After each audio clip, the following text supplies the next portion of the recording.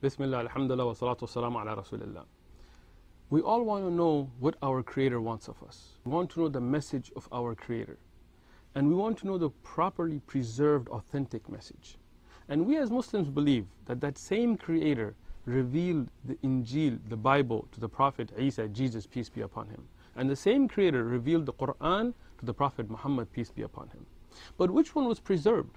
We believe the Injil was corrupted. And this is what we're going to show historically, that we do not have today the Bible that was there in the lifetime of the Prophet Jesus, peace be upon him, on this earth.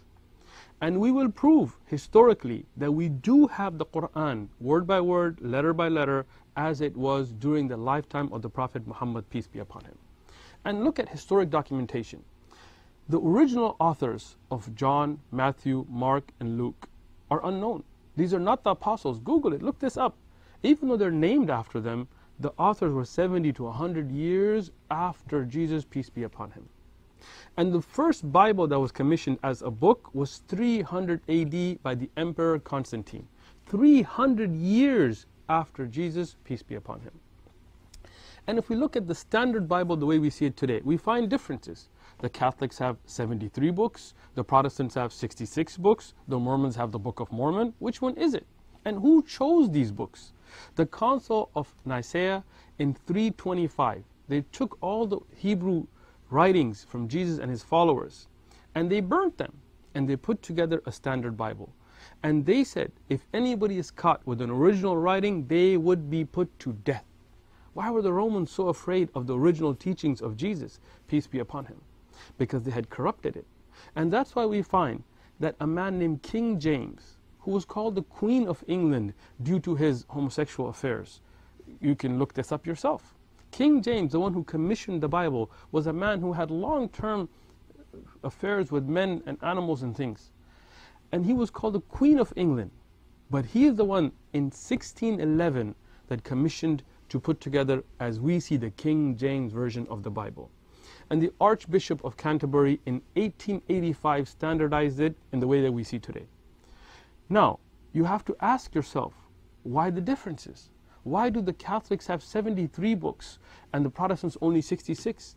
What about the Gospel of Barnabas and other books that are lost, that are not considered a part of the Bible today? Where is the original message?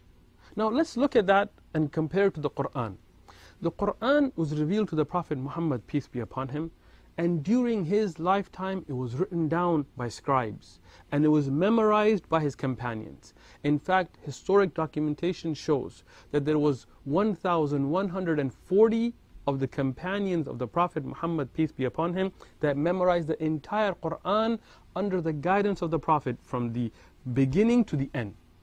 The great scholar Imam al-Suyuti, in a book called Itqan, he has even listed many of them from the time of the Prophet, peace be upon him, till his time, those that had memorized the Quran, every generation producing hundreds and thousands, and today millions of people who have memorized the entire Quran. Not just that, it was written down as well during the lifetime of the Prophet, peace be upon him. Today, and you can look this up, there is what's called the Birmingham Quran. Yani it is a part of the Quran that is in Birmingham, England today, and it was found. And it was carbon dated to being between 568 and 645 during the lifetime of the Prophet, peace be upon him. I mean, they carbon dated this with Surah Kahf and Taha, and they found it to be exactly as we find it in the Quran today. I mean, that's something that you should think about. Carbon dating gives you a range. If you look at the middle of the range, it puts you exactly in the later half of the life of the Prophet Muhammad, peace be upon him. That means that Quran, that paper that has been carbon dated by non-Muslim scientists to show that it was from the lifetime of the Prophet, peace be upon him. If you read from that and you read from a copy of the Quran, you find all over the world today exact same wording. Not just that.